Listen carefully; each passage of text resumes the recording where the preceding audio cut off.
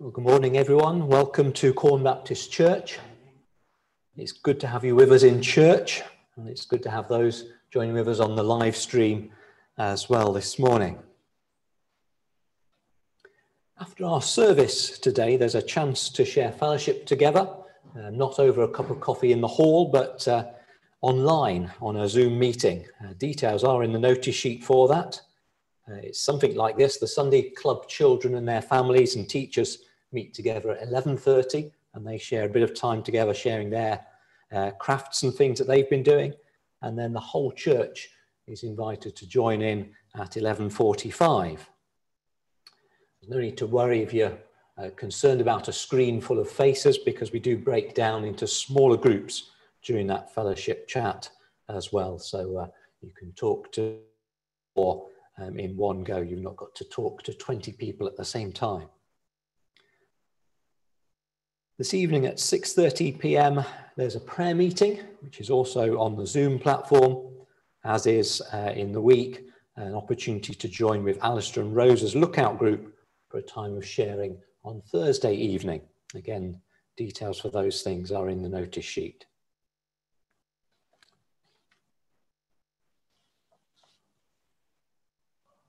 As we begin our worship this morning, I'd like to read just 3 verses from Psalm 145 to draw us to our worship of God. I will exalt you, my God, the King. I will praise your name forever and ever. Every day I will praise you and extol your name forever and ever. Great is the Lord and most worthy of praise. His greatness no one can understand.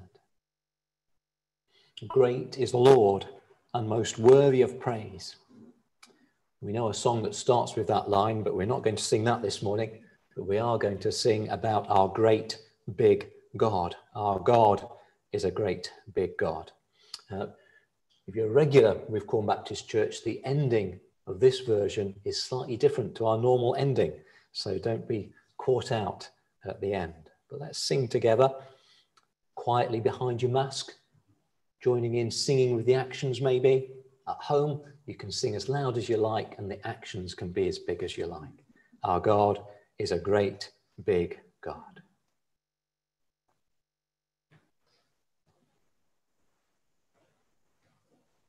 Our God is a great, big God.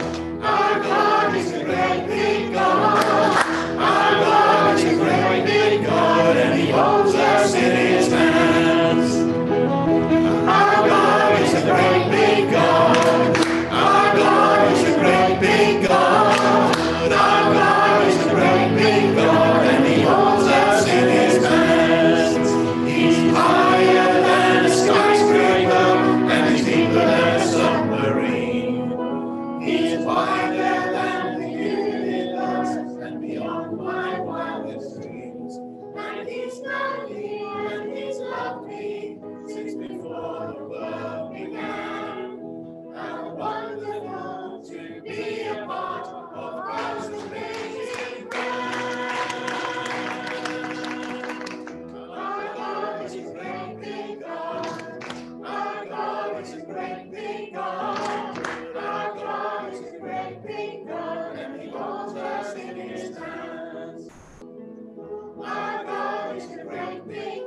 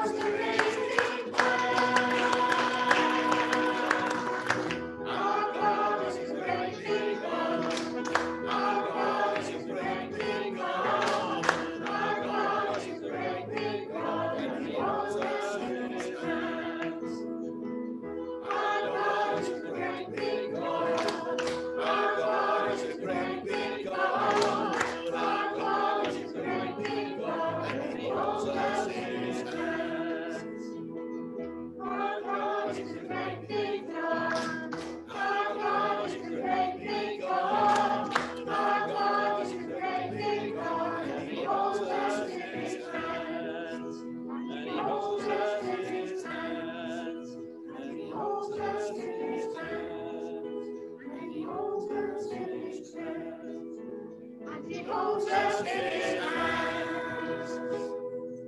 Yay!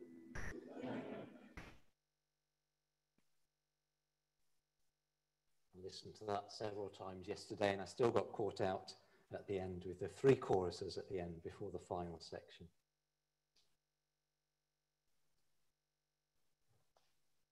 Or whether you're young or whether you're old, I want you to spend a moment thinking about something which is very special to you, something that's very important to you. Maybe if you're little, it might be something like a cuddly toy. Or for 3 out of 4 of my children, it would have been a blanket. Maybe if you're a bit older, the same, it might still be a cuddly toy, or maybe something different. But just think for a moment about something that's very important to you, very special to you.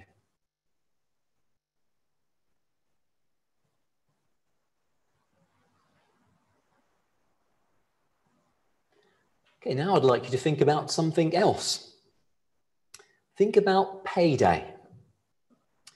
And maybe it's the day you get your pocket money. I like that day.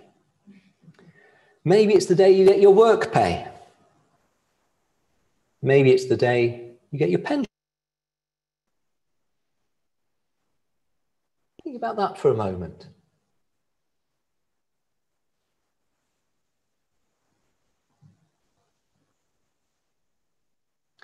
And think about how you'd feel if payday didn't happen.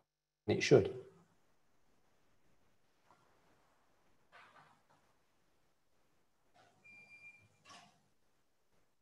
You see, money and the things we have are very important to us, aren't they?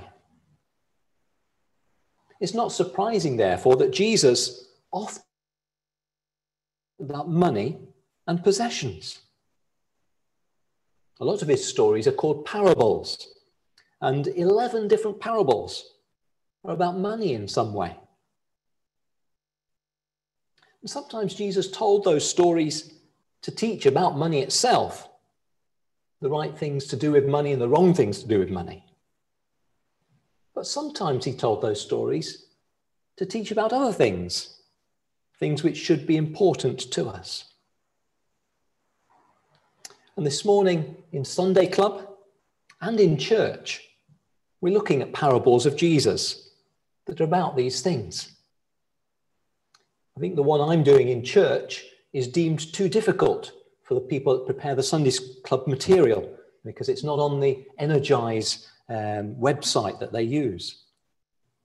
But the Sunday Club are doing the Hidden Treasure and the Pearl of Great Price, 2 of Jesus' stories. And here in church, we'll be looking at the parable of the shrewd manager. They're all stories which Jesus used about money and about important things, special things, to help to teach us more about God and more about the things that we should do. Let's spend a moment in prayer.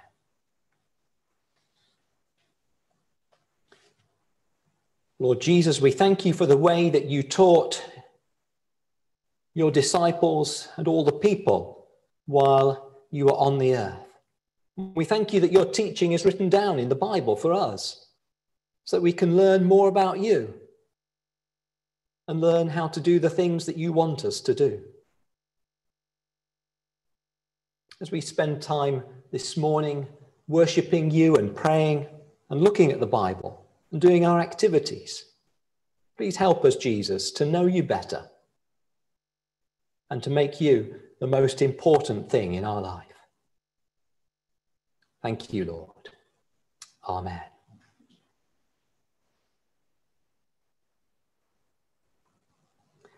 Whether things are going well for us at the moment or whether things are a struggle, then we can trust in Jesus to guide us and to be like a lighthouse, bringing us to a safe place in him. Let's listen to the song or sing at home. In my wrestling and in my doubts, in my failures, you won't walk out, my lighthouse, my lighthouse.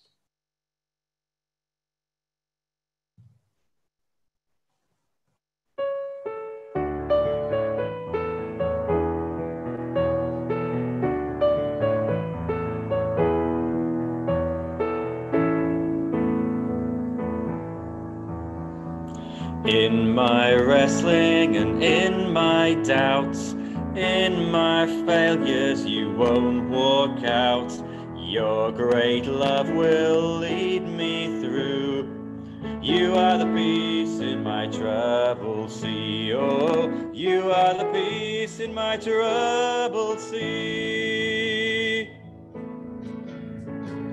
In the silence, you won't let go. In the questions, your truth will hold.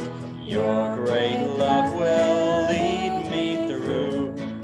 You are the peace in my troubled sea. Oh, you are the peace in my troubled sea. My lighthouse, shining in the darkness, I will follow you. Oh, my lighthouse, I will trust the promise.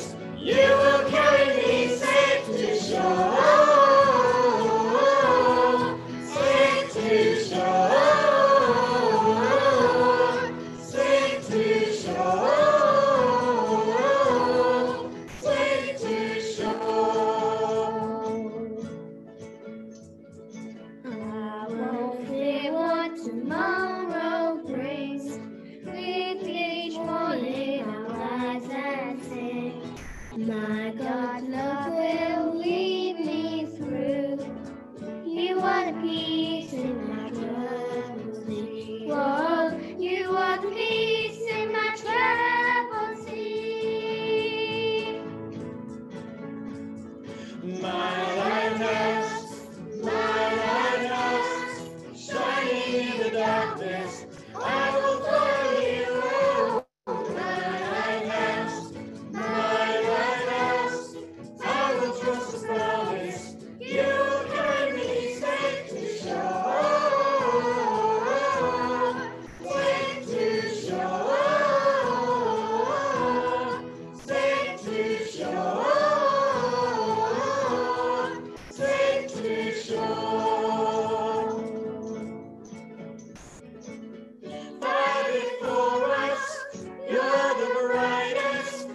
You will lead us through the storms. Far before us, you're the brightest. You will lead us through the storms. My lighthouse, shining in the darkness, I will follow you. Oh, my lighthouse, I will trust the promise. You will carry me safe to shore. Safe to shore. Safe to shore. Safe to shore.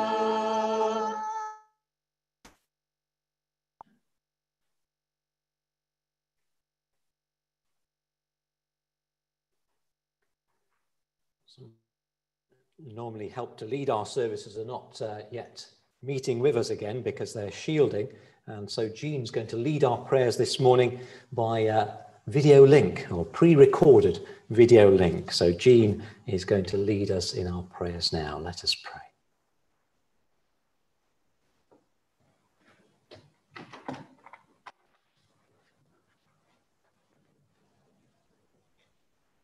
This morning, we're thinking about treasure. Treasure is precious. I'd like to remind us all that we are precious to God. The psalmist says, I praise you because I am fearfully and wonderfully made. How precious are your thoughts about me, O God. Thank you, God, that you made each one of us to a specific design that you chose. You gave us different qualities that make us special, and that means that you have a different task for each one of us. Thank God now for any God-given gift that he has blessed you with and with which you can bless others. Maybe integrity, loyalty, generosity, wisdom, patience, encouragement.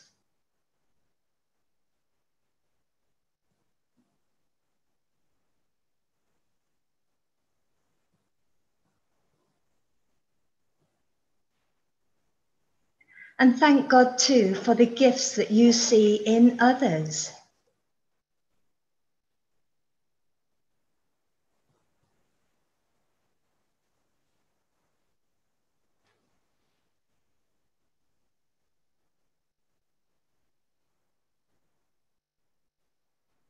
Treasure is valuable and it needs looking after. But the Samaritan took pity on him, went to him and bandaged his wounds. Then he took care of him. How can we help those in our fellowship and our neighbours with little deeds of kindness? Think of those that you know in our fellowship who need our prayers for healing, for encouragement, for those waiting for appointments.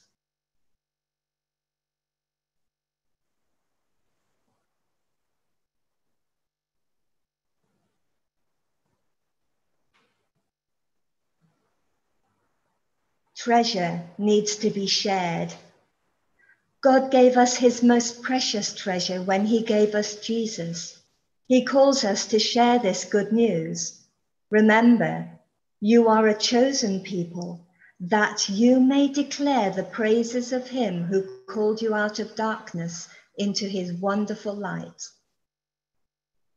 Let's pray for our missionaries, for Alan and Megan in Nepal, for Brian and Ruthie in San Francisco, for Ian and Juliana in Colombia, and for Trevor and Jan and Estelle settling into retirement, a new chapter of their lives.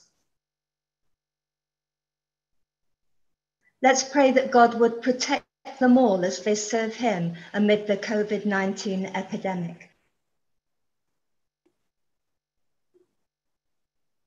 Let's pray that they might show the love of God in their service of others.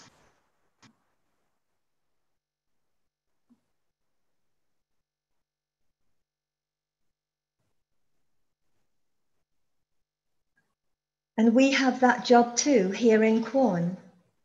Let's pray for our leadership team as they continue to seek the way forward and open up the church to our community and keep in touch with those who are still shielding at home.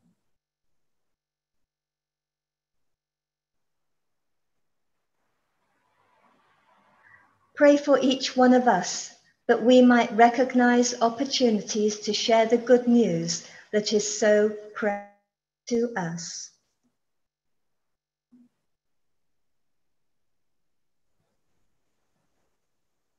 Amen.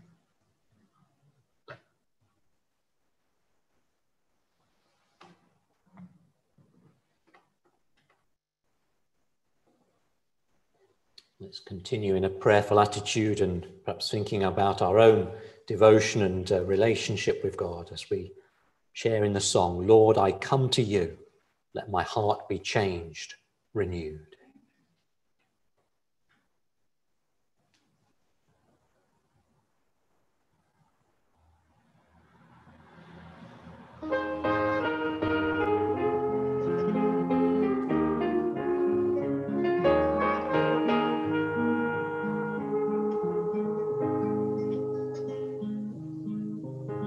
Lord, I come to you, let my heart be changed, renewed, flowing from the grace that I found in you.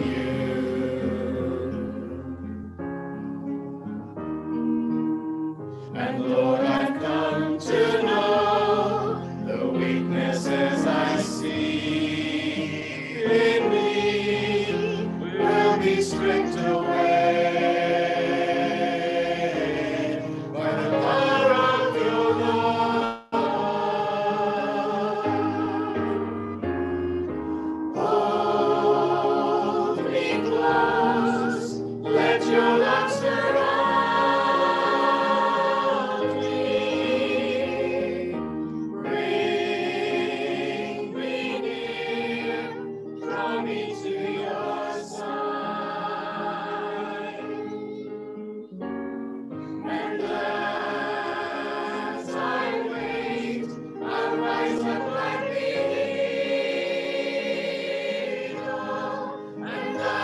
soar with you. Your spirit leads me on in the power of your love.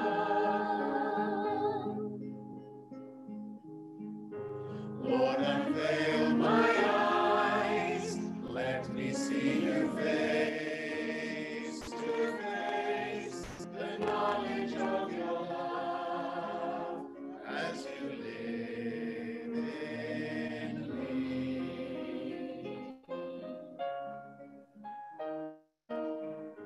Lord, renew my mind as your will unfolds in my life, in living every day,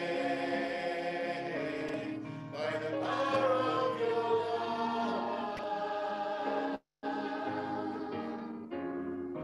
Hold me close, let your love surround me. Bring me in, draw me to your side. And as I wait, I'll rise up like the eagle, and I will soar with you. Your spirit leads me on by the power of your love.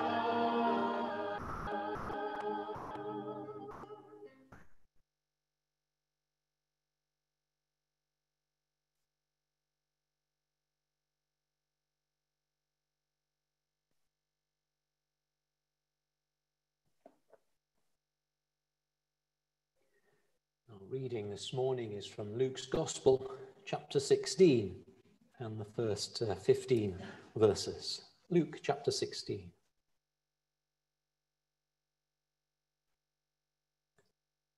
Jesus told his disciples, there was a rich man whose manager was accused of wasting his possessions. So he called him in and asked him, what is this I hear about you? Give an account of your management, because you cannot be manager any longer.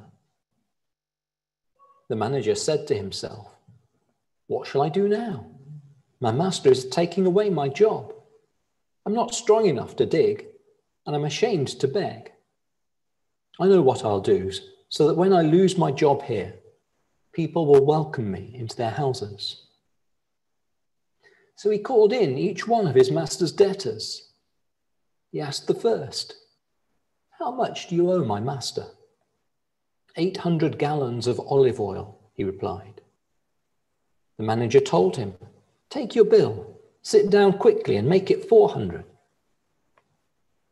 Then he asked the second, and how much do you owe? 1,000 bushels of wheat, he replied. He told him, take your bill and make it 800. The master commended the dishonest manager because he had acted shrewdly.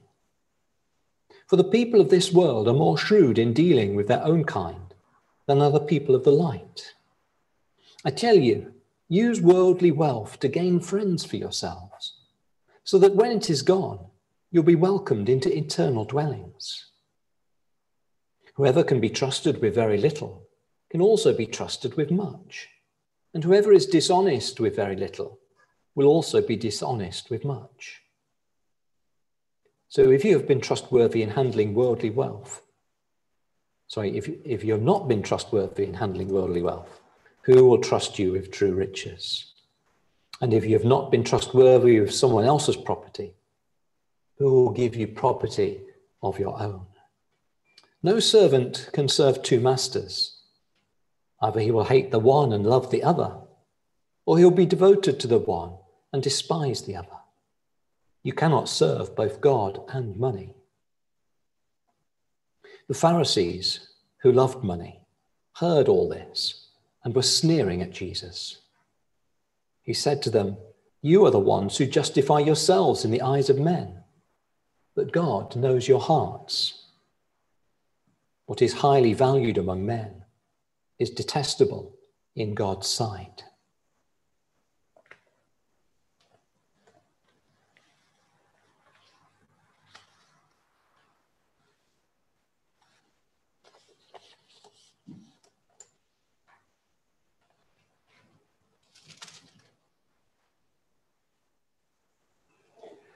So we continue our series on parables from Luke's Gospel.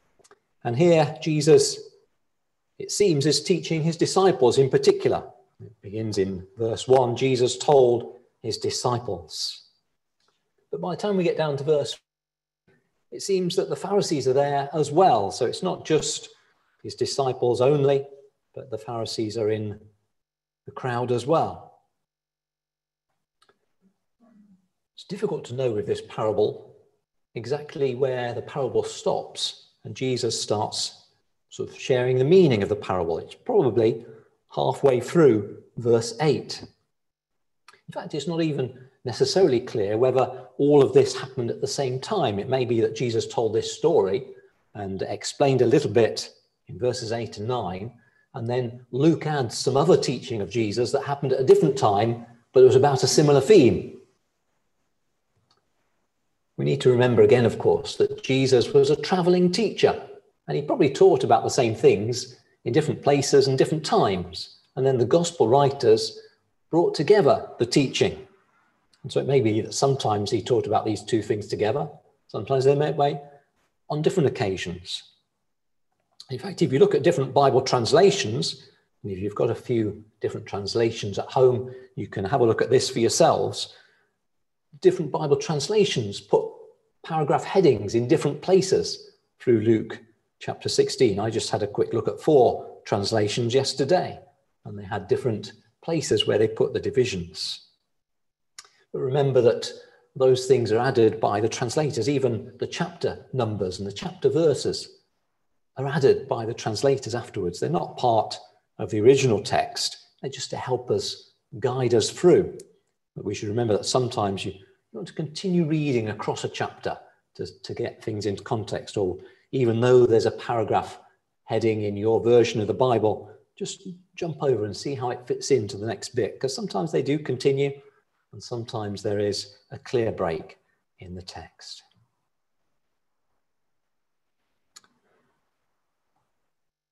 So let's think a little bit about the story itself. The master is clearly very wealthy. The amounts owed to him are very large indeed, and the two that I mentioned are just 2 examples, it seems, the debts that were adjusted by the manager. Probably there were other debtors too, and they're very large amounts that are owed to the master.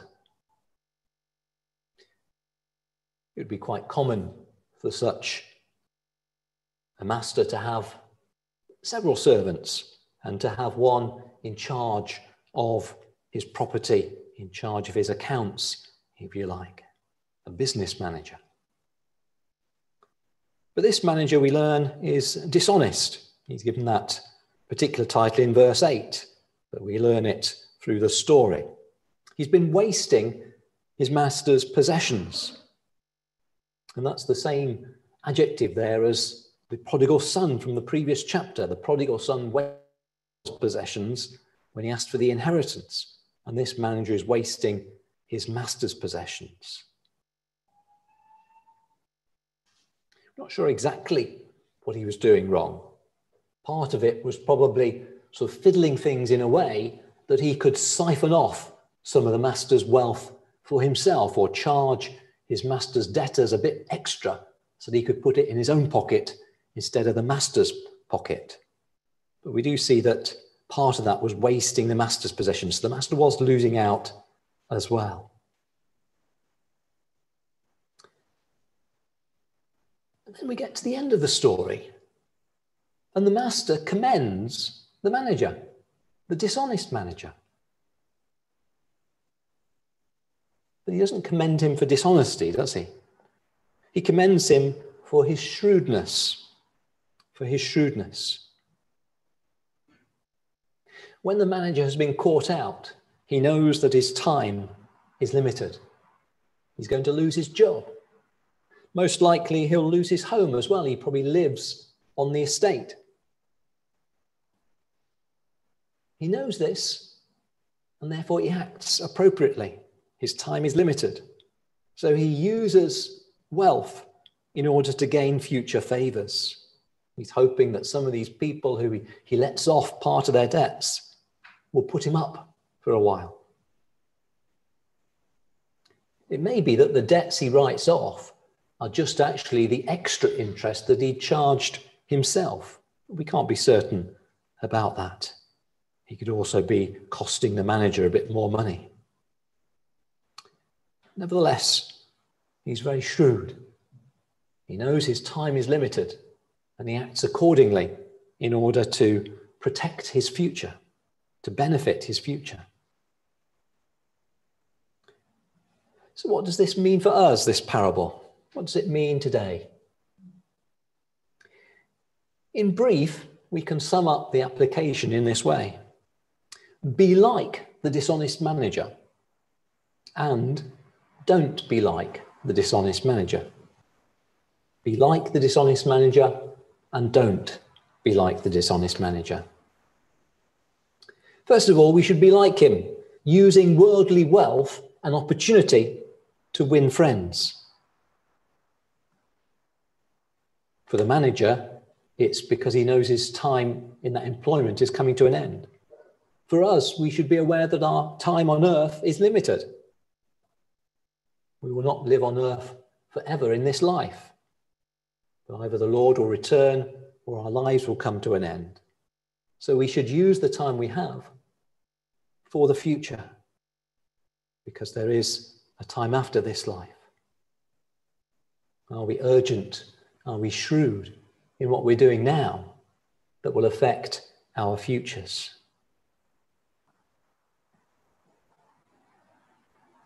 Jesus uses the phrase so that we'll be welcomed into eternal dwellings.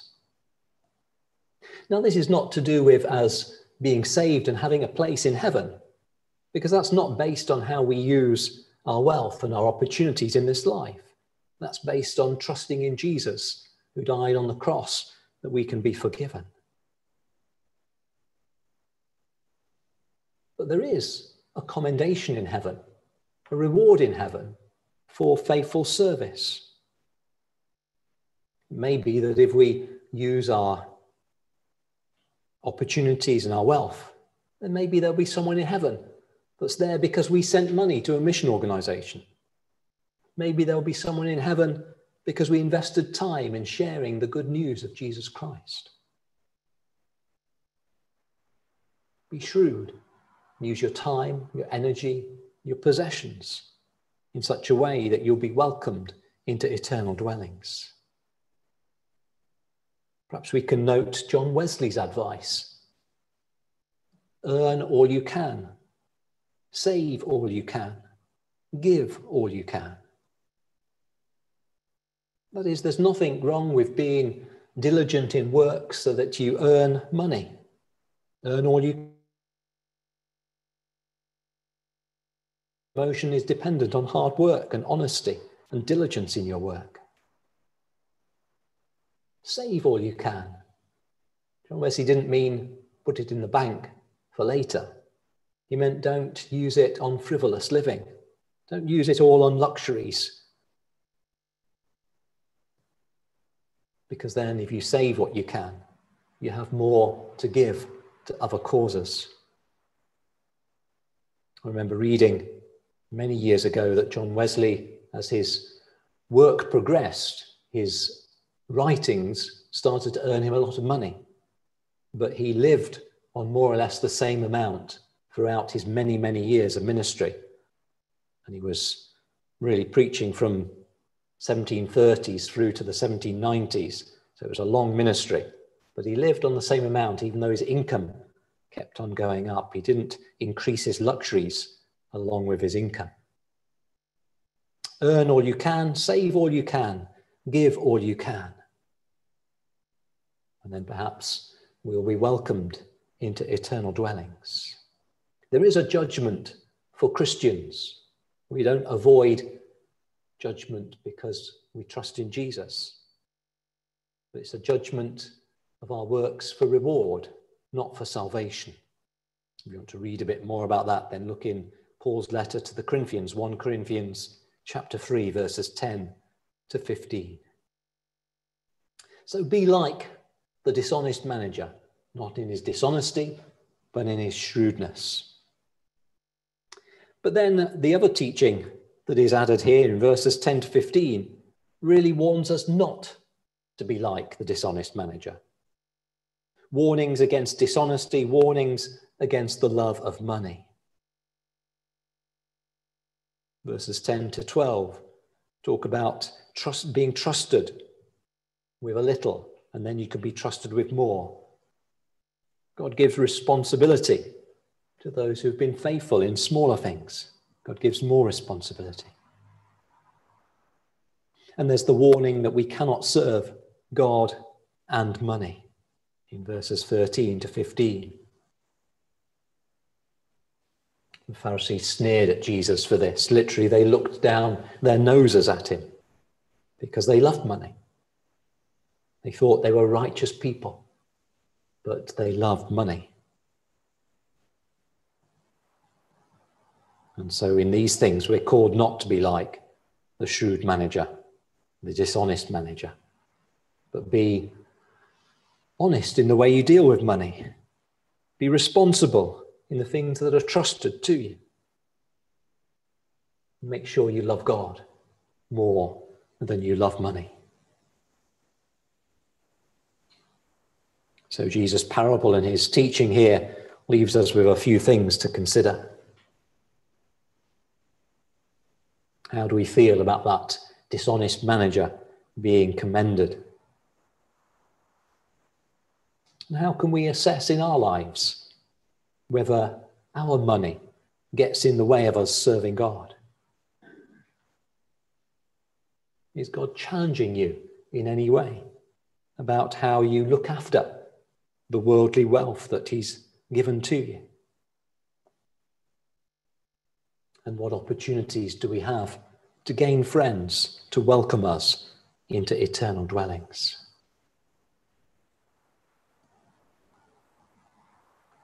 May the Lord guide us in his truth and in living it out. Amen.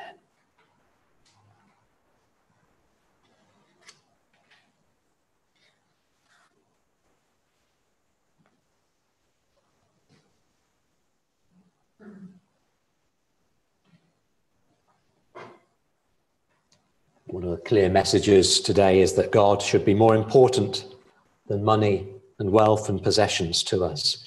And our final song reminds us that it's in Christ alone that our hope is found. Our hope for salvation, our hope in this life, and our hope for the life to come are found in Christ alone.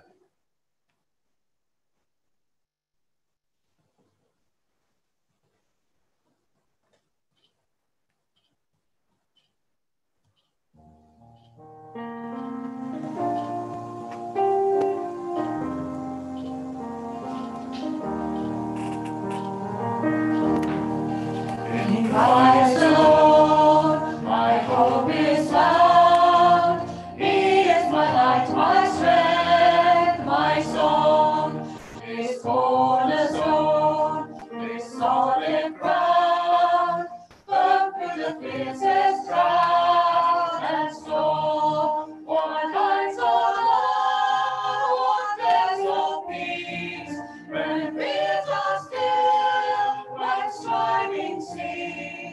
My comforter, my all in all, here in the love of Christ I stand.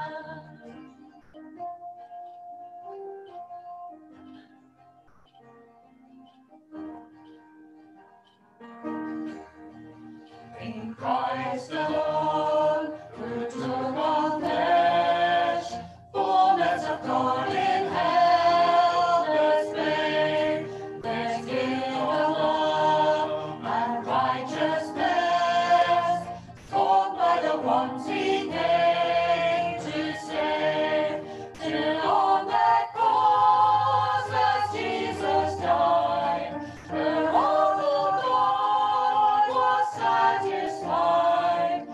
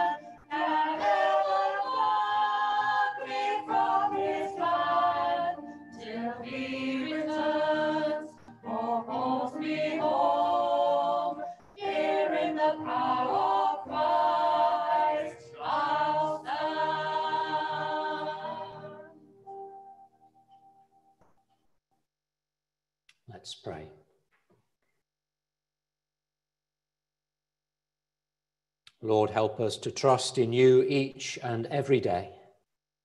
Thank you, Lord Jesus, that you've done all that's necessary for our salvation. Help us to trust in you. Lord, help us to live our lives according to your ways and taking account of those things which are most important, especially finding opportunities to use all that we have to share the good news of Jesus Christ. Guide us and strengthen us, Lord, we pray. Amen.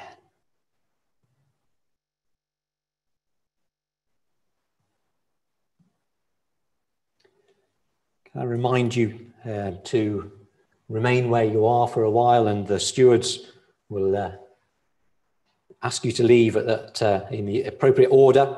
And don't forget to keep your masks on until you're outside the building and to take all your possessions with you.